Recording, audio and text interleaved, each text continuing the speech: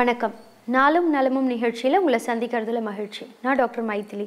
இன்னைக்கு பசி, தாகம் இந்த ரெண்டு உணர்ச்சியையும் அடிக்கடி கட்டுப்படுத்தி வைக்கிறதால இல்லை அடிக்கடி தாமதப்படுத்தி செய்கிறதால நமக்கு என்ன பக்க விளைவுகள் ஏற்படுது அப்படிங்கிறத பற்றி பார்க்கலாம். அதாவது இந்த பசி, தாகம் அப்படின்ற ரெண்டு உணர்ச்சியும் நம்ம உடம்போட அடிப்படை தேவையை நிறைவு செய்ய உதவுற உணர்ச்சி. இந்த பசி, தாகம்ன்ற ரெண்டு உணர்வுகளுக்கும் பின்னாடி நம்ம உடம்போட மிக முக்கியமான உடல் இயங்கியல் நிகழ்வுகள் இருக்குது. அதாவது மூளை, எண்டோக்ரைன் சிஸ்டம், ஜீரண மண்டலம்னு உடம்போட முக்கியமான உடல் இயங்கியல் நிகழ்வுகள் பின்னாடி இருக்குது. நம்ம உடல் செயல்பாட்டுக்கு தேவையான ஆற்றல் குறையும் போது நம்ம உடம்போட இந்த மிக முக்கியமான உடல் இயங்கியல் நிகழ்வுகள் சொன்னேன் இல்லையா, இந்த நிகழ்வுகள்லாம் தூண்டப்பட்டு இந்த பசி, தாகம் அப்படின்ற ரெண்டு உணர்ச்சியும் வெளிப்படும். அதாவது உதாரணத்துக்கு ஸ்கூல், காலேஜ் படிக்கிறவங்களாம் எழுந்து நின்று தாகம் எடுக்கும்போது தண்ணி குடிக்கிறதுக்கு பெர்மிஷன் கேட்கறதுக்கு ஒரு கூச்சம், இல்லை வேலை செய்கிறவங்க வேலை பலுவின் காரணத்தினால இந்த பசியை தாமதப்படுத்தி 1 மணிக்கு சாப்பிட்றத 3 மணி 4 மணின்னு சாப்பிட்றது. இப்படி செய்யும்போது இதனால் என்ன பக்க விளைவுகள் ஏற்படும் அப்படின்னா, முதல்ல உடம்புக்கு தேவையான ஊட்டம் குறையிறதால உடல் சோர்வு, முகவாட்டம் முதல்ல வெளியே தென்படும். அடுத்து பார்த்தீங்கன்னா மன எரிச்சல், அதாவது அடிக்கடி கோபம் வரும். அதாவது சின்ன சின்ன விஷயத்துக்கெலாம் உடனே கோபம் வரக்கூடிய ஒரு தன்மை. அதுக்கப்புறம் தலைவலி, ஒரு சிலருக்கு தலை சுற்றல் ஏற்பட வாய்ப்பு இருக்குது. கை நடுக்கம், உடல் நடுக்கம், படபடப்பு, ஆங்ஸைட்டி அதிகமாகும். இந்த பசியும் தாகத்தையும் அடிக்கடி தினமும் அடிக்கடி தாமதப்படுத்தி நம்ம செய்யும்போது என்ன ஆகும் அப்படின்னா, பிற்காலத்தில் டியூபர்குலோசிஸ் மாதிரியான காச நோய்கள் வரவும் வாய்ப்புகள் அதிகமாக இருக்குது. செய்கிற வேலையில் கவனக்குறைவு, கூர்ந்து கவனிக்க முடியாத ஒரு நிலை ஏற்படும். இதுவே ஒவ்வொரு நாளும் பசியை தாமதப்படுத்தி வேலை பலுவின் காரணத்தினால இந்த 1 மணிக்கு மதிய உணவு சாப்பிடாம 3 மணி 3:30 மணி இப்படி தாமதப்படுத்தி பசியை கட்டுப்படுத்தி வைக்கும்போது அப்படியே நம்ம உடல் அந்த தாங்கிறதுக்கு பழக்கப்பட்டுடும். இப்படி ஆகும்போது பிற்காலத்தில் என்ன பக்க விளைவுகள் ஏற்படும் அப்படின்னா, உடம்புல இருக்கக்கூடிய உறுப்புகளோட ஊட்டம் குறைய ஆரம்பிக்கும். உடலில் எதிர்ப்பாற்றல் குறையிறதால உடல் பிரச்சனைகள் ஏற்பட வாய்ப்புகள் அதிகமாக இருக்குது. அதாவது உடம்புல நோய் எதிர்ப்பு தன்மை குறையும். இதனால் சின்ன நோயிலேருந்து பெரிய நோய்கள் கூட வர நிறைய வாய்ப்புகள் இருக்குது.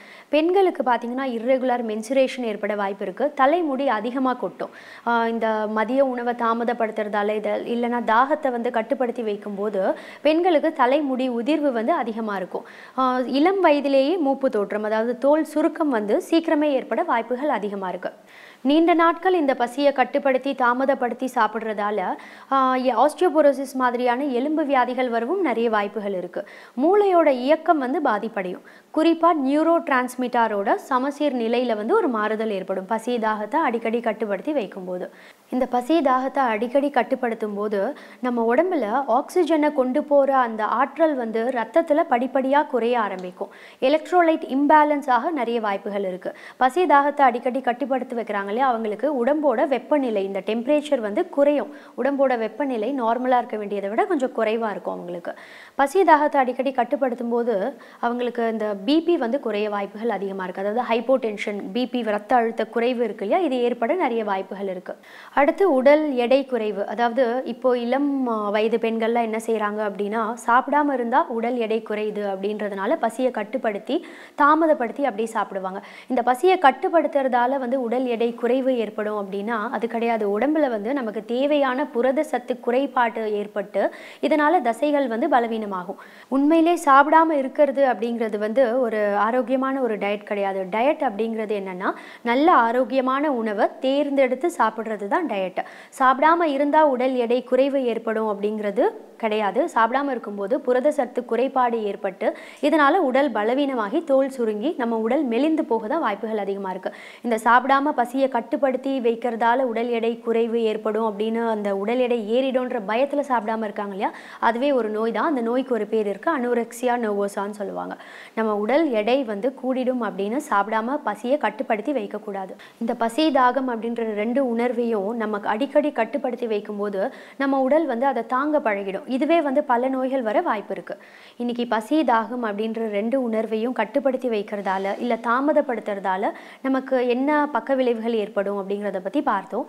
நாளைக்கு வேறு ஒரு ஆரோக்கிய தகவலுடன் உங்களை சந்திக்கிறேன். நன்றி கூறி விடைபெறுவது டாக்டர் மைதிலி.